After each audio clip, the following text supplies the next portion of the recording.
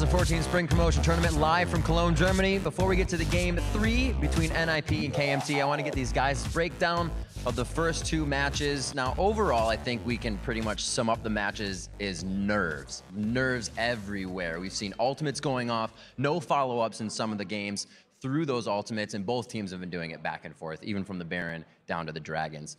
Coming out of picks and bans to just start things off, what have you seen that surprised you? Well, the main point for me that surprised me is their Mumu pick. We've been playing a lot against NIP, and they usually play very aggressive junglers, plays aggressive all over the map, and right now they're just playing defensive, waiting for things to happen. That's not how they usually play. I think you actually said it best, during the course of the games, is that NIP are playing in the fear of losing their jobs. And it feels like that fear, that tension is actually holding them back. So, Hercubot is a fantastic mechanical jungler. He's got great individual ability. Right. And I'm saddened seeing him on such a passive jungler like a Mumu. He can be doing better. And not banning Kayle. Game 1 and Game 2, Overpower is destroying people. I really feel like they have to put some emphasis on that in this next game. Yeah, you can't let something like that go. Knowing that this team continues to play Kayle, that's a staple. Do you think it's going to have to be banned, or is it something that NIP can still work around?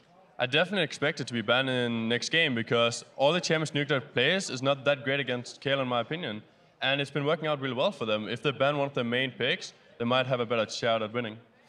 What's your opinion on NIP's performance so far? From what we've been seeing in comparison to what you know of Ninjas in Pyjamas, is this the same team that you've been scrimming against online? So I feel like all of them are just playing too passive. Like, Soso has been playing decent here, but he's still playing too passive. For example, then he played against me. He was proxy farming me. He was ganking all the lanes. He was roaming all over the place and killing people. And I just don't see that from him right now.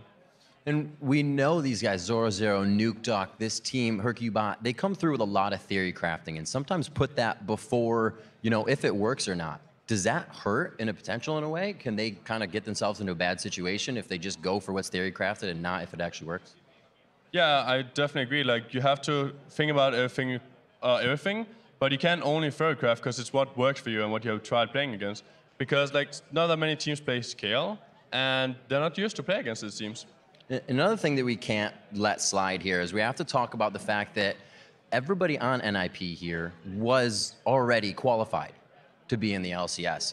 What would be the reason that this would happen? A team switches up, it's kind of somewhat like what Alliance did, but you guys are looking to create a team to go farther. Well, I think the reason they did it is because they want a stronger team, and that makes sense. But I don't understand why they just didn't stay in Lemon Dogs instead of going to NIP, because they had a secure spot. They could just have changed players. The grass is always greener on the other side syndrome could be coming into this one. Stepping back, looking at the players, looking at the potential.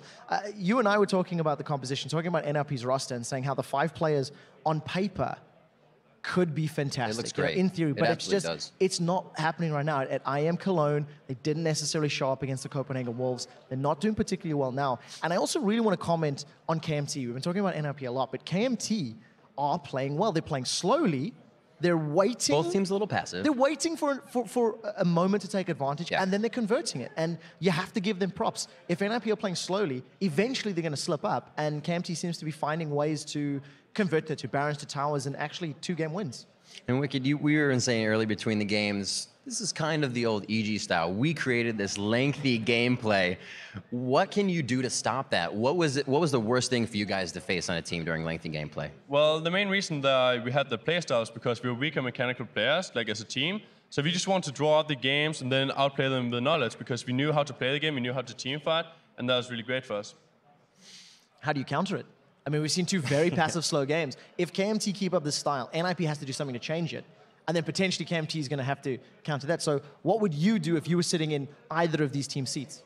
Well, both teams got really good mechanical skills, so I think it's just about who goes on the offensive first. Like, if you go incredibly offensive, the enemy team won't expect it, and they might not be able to handle it.